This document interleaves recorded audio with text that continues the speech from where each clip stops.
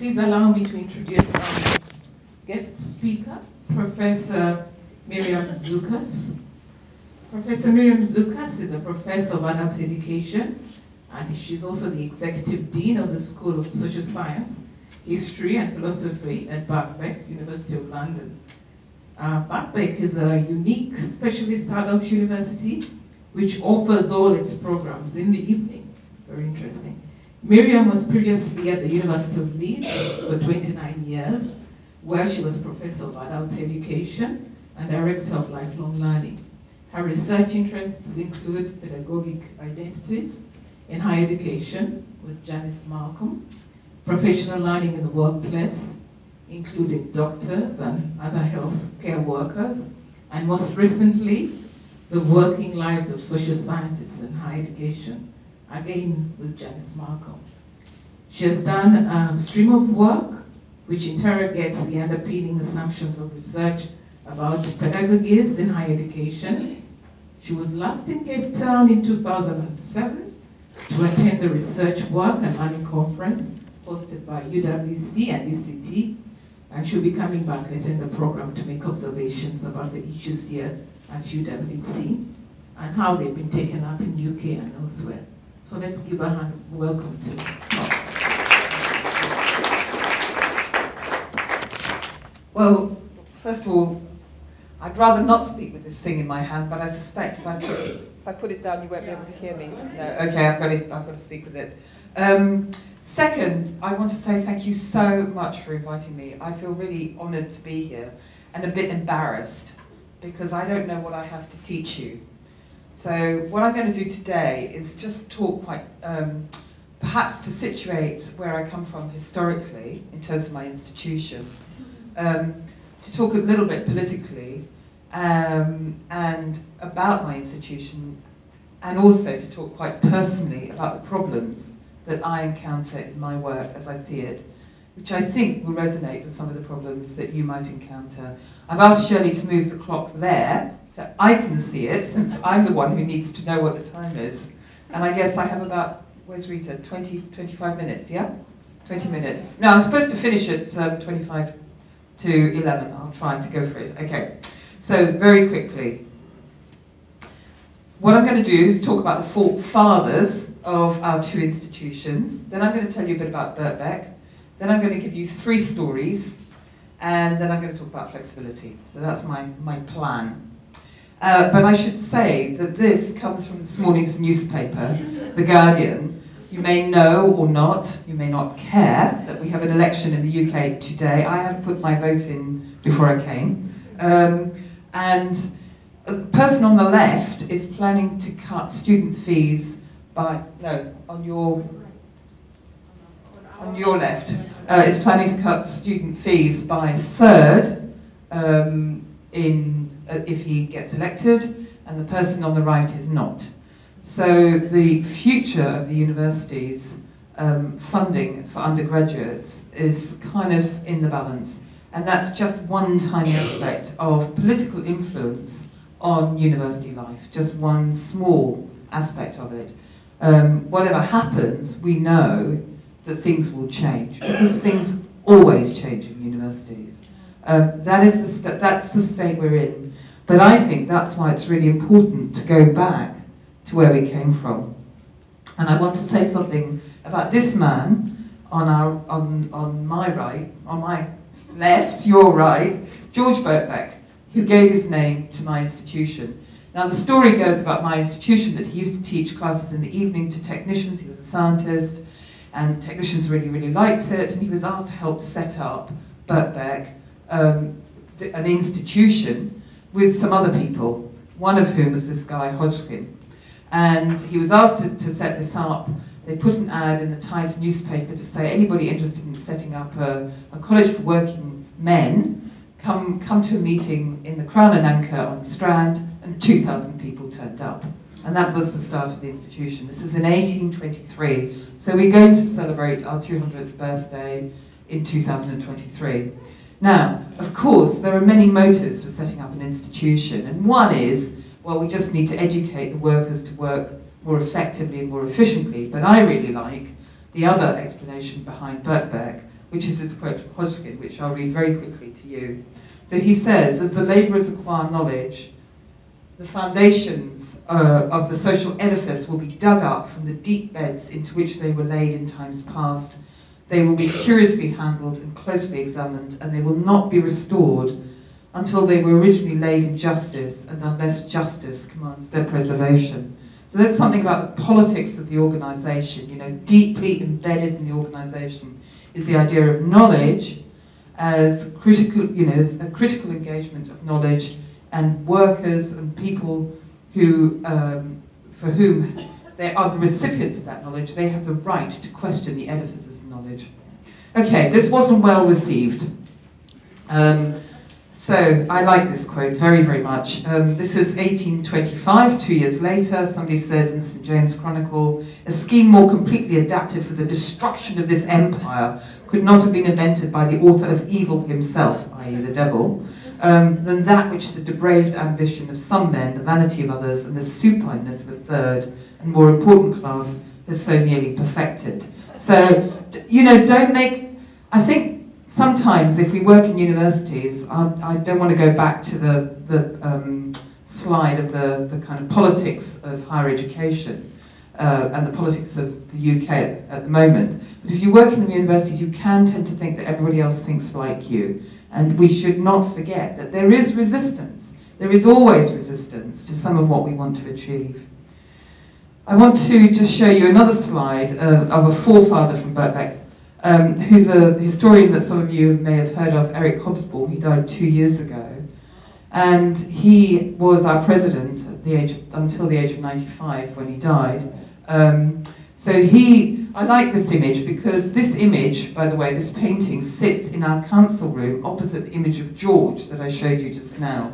And the kind of clash between them of the modern, the contemporary, the brash, the loud, and the very staid kind of, you know, historical image is one which reminds us about Birkbeck. So when we have something to do and we have a big decision to make, sometimes we ask ourselves the question, what would George do? And sometimes we ask ourselves the question, what would Eric do? Okay. So of course you have your own forefathers, and the one I really liked that Shirley introduced me to is Jakes Cherwell. I'm sure I didn't pronounce that right, but, and I really love this quotation from him, which I think is worth speaking again about. Why are we doing this stuff? What is this all about? So he says, universities and education generally reproduce the social order, but it can alternatively educate towards it for a changed society.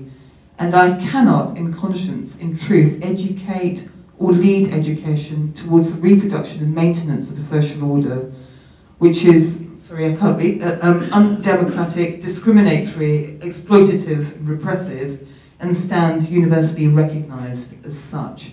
So this is UWC's DNA, it's your blood. It's why we're having this conversation about flexible learning. Let's make no bones about it. I think it's really important to put this in the room.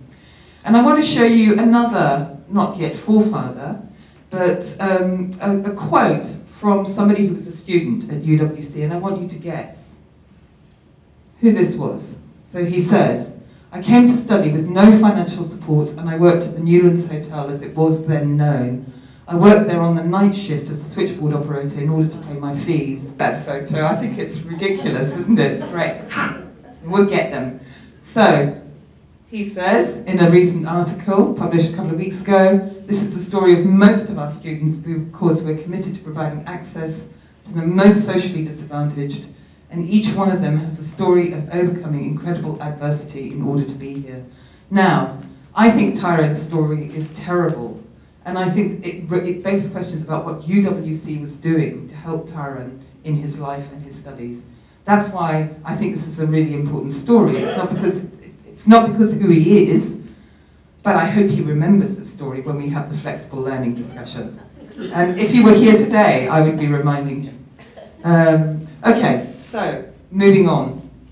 Let me say something about Birkbeck, about this institution. This is the start of people's journeys to Birkbeck. So you have an open day on Saturday. We have many open evenings, because because we are London's evening university. That's how we brand ourselves. All our teaching is in the evening. Has been since 1823. And our open evenings, where students and staff meet each other and talk and so on and so forth, are kind of the beginnings of the journey, but actually usually the journey has started sometime before that. Usually the journey has started with somebody making an inquiry or hearing about back from somebody or whatever. So we reckon it takes about 3 years between somebody first thinking of coming to university to actually arriving at university. And this is where we want to end up, or our students want to end up anyway. So here are some of our students graduating. I particularly like this photo in the middle because she is a colleague of mine, and she got a PhD last year. Okay. We tend to think, we may think that all our students are a particular kind of person, except for the ones who work, who care for others, who struggle to stay on course, who are poor, who have children, and so on and so forth.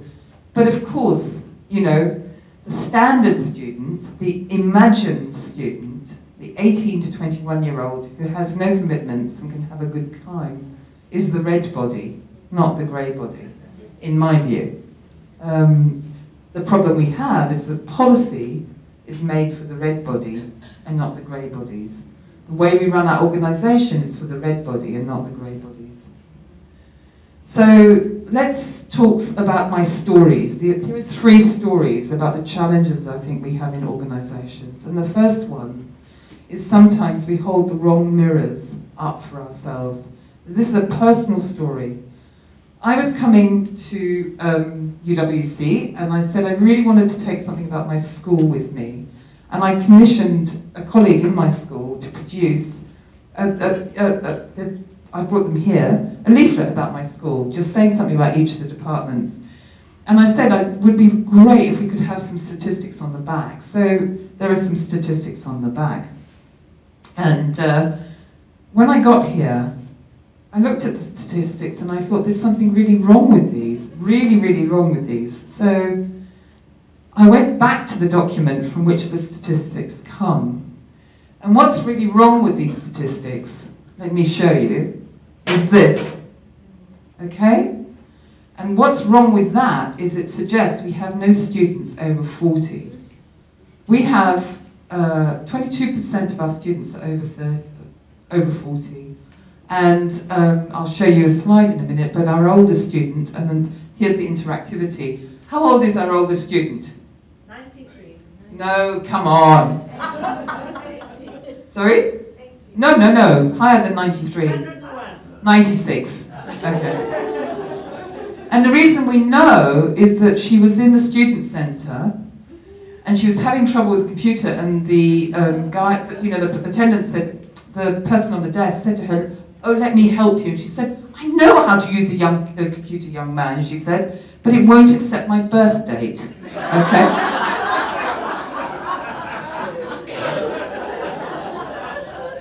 So here's actually who we are. So in terms of age, you'll see 13% of our students are over 40, 6% over 50, 3% over 60. So that means that 22% of our students were omitted from that slide. What kind of a mirror are we holding up to ourselves? Something about gender, just to give you an idea about the organisation. So many more women than men. Like you, I think. Yes? Ethnicity. So 41% of our students are, in our language, black or minority ethnic. Disability, we have a lot of disabled students who are defined as disabled, but let me make it clear, in the UK, that includes issues to do with reading and writing, so dyslexia particularly. And I think that's one reason we have quite a high proportion of students who feed 25% disabled, which seems very high. It's much higher than other universities. But I think often dyslexic students are the very people who come to university later in their lives. Okay, now, just so you get a full picture of the institution, Birkbeck is a research-intensive university. One of the things that really I find very difficult is this discrepancy between, there's a discourse which says you either do research or you attend to students. I think you have great research ambitions at UWC. These things are not incompatible. They stand together, but you have to want to make them stand together. And again, I would say that we work hard at Birkbeck to have these two things work together, research and our commitment to teaching and working with the kinds of students that we work with. So I'm really proud because my school has sociology, philosophy, politics and history in it. And we're up there with the best of them in the country. Okay, second story, what I've called following the pack. I think, again, we shouldn't forget that everything externally assumes that students are the red person on that table. And everything assumes that students have lives which mean that they are going to study for a period as a full-timer and then go on to part-time study, then go on to a working life. And in the UK, this is exemplified also by the idea of student choice, that student choice has to do with making rational decisions on the basis of a number of criteria. So now we have a kind of shop, you know when you're going online and you want to get some idea of comparative prices, and you can put fridges next to each other on comparison sites so you can see what their features are and so on. Well, we have the same for universities. But what's really interesting are the features that are compared. Now, I don't know if you can see this, but one of the features that's compared is the time that you will spend in lectures, seminars, and similar. And we are having a debate in the institution at the moment because on the left is my old university, the University of Leeds. On the right is Birkbeck, and this is a geography degree. And the debate is in geography, and the debate we're having, the head of geography is saying, we don't look good because it looks like we're shortchanging our students, right? And my argument is, why does it matter? This is not about shortchanging our students. This is actually about responding to who our students are and our understanding of what their engagement in study is. And so we have to take up the challenge about this kind of comparison rather than what our tendency is to want to be able to compete and to be able to say we're as good as everybody else. So there's a political campaign to change this rather than to say, well, we as an institution need to rush to be as comparable as any other institution. So I think, again, these are real arguments, and the image I have of the organisation when I think about this data, the KISS data, the key information set data, is this. You know, I really, really feel that we're being kind of put in a straitjacket. We don't fit, just going to get in the jacket. And I think that's a challenge for a university like UWC. I think it's a challenge, and that's why that historical message is so critical. But this image is often in my head as we have these arguments and battles. The third story, and I'm nearly finished, is a story about what I would call resistance and reinvention. And I want to talk about a problem that you will have, that we have. I use the word problem with inverted commas. Because we work with students with complex lives, with things that happen to them, and awful, awful things happen to our students, really bad. Things that come into their lives that make it impossible for them to continue studying at that point, right? So when we look at completion rates and so on, you know, it's often people will hold their heads in their hands, but if we look at completion rates over a number of years, what we find is people come back. But what's interesting is that when people say to us, look, I want to defer, which is the language that we use, in other words, to stop out for a bit. I think stop out is the language you use. We make it very easy for them. All they have to do is ask, and then an administrator signs it off. That's it. Then they've stopped out, or they've deferred. But what happens to them? Do we have any connection with them? Do we have any relationship with them?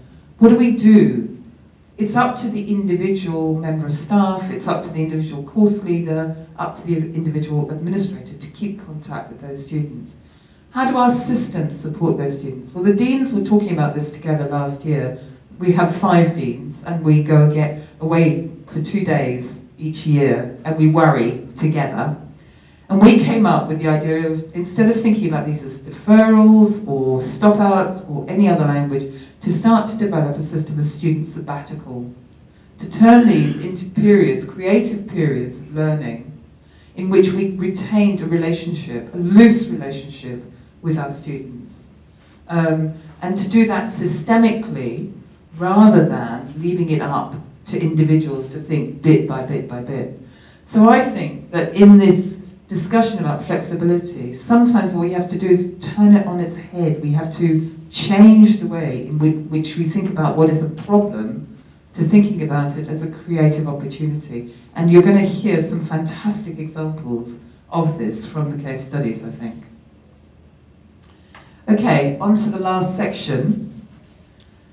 And I guess this is back to what Shirley was talking about earlier on. You know, when we talk about flexibility, often what comes to mind is a discourse which is about, you know, well, we need to respond to student needs, we need to facilitate learner engagement, we need to meet learner expectations of being able to use technologies, we need to attract students to our university because we're competing with other universities, so we need to make it as attractive as possible. So it's a kind of idea of student choice. I think that's a predominant discourse around flexibility. And so solutions are student module choice or online learning, or in my university we video lectures and then put them online. So we use a system sometimes called lecture capture and sometimes called panoptico. For those of you with social science backgrounds, you might like the word panoptico, reminding us of the panopticon. We talk about this language of part-time and full-time students. To make big divisions, as Shirley's saying, between the two. Day, evening, again we make big divisions between them. That's one way of thinking about flexibility. Okay. But another way is to really ask ourselves, who are our students as, and this is something I talked about a couple of days ago, persons in the world. Who are our students? I asked, how many of your students work? And as an institution you don't know, and I understand why you don't know, because they're not supposed to be working if they're here full time. But how many of them do work? It would be very interesting to know the real answer to that. And we should ask ourselves why? Why are we doing this? And I believe that it is to do with your deep engagement in your mission of educating the most socially disadvantaged. That's what flexibility is about. Understanding what it means to be socially disadvantaged and what that means for your education. And I think we should ask ourselves also why, in terms of thinking of flexibility, why is it so difficult for organisations to accommodate students? Why is it so difficult for us? You know, what are those, if you like, straitjackets that we put around ourselves? What mirrors are we holding up to ourselves about who we think our students are? Who do we want our students to be? I think that's a question that we need to be asking constantly. And who are we as educators in relation to those students? Okay, so what and the how, this is my last slide. I think that we're going to hear a lot more about that, but for me, it means all sorts of things in thinking about flexibility. It means full engagement. In my institution, we have people called attendants who basically are at the front of each building, and the attendants are people who themselves are often scholars at Birkbeck. So they themselves understand something about what it means to study in the institution. I can see Rita waving her arm, she's going to stop me. Organisational change, I think, means really very fundamental things. It means thinking about where students eat. It means thinking about, and I think you'll see some great examples in a bit, thinking about what happens last night we had an outage where I am, right? No power. What was I going to do about my presentation? So I sat up very late last night once the power came back on. What's the material realities of people's lives? I think it means organisational change in all kinds of ways. Some of our regulations are absolutely terrifying from the point of view of thinking about flexibility. How do we really fundamentally engage with that? It means curriculum change, means pedagogic tinkering, as Tara Fenwick would say, and so on and so forth. And I think it means the kind of relational connection and debate and knowledge that both Shirley and Heidi were talking about. So, some personal stories, some history, and I'm looking forward to the rest of the day. And I'm 5 minutes late, I'm sorry.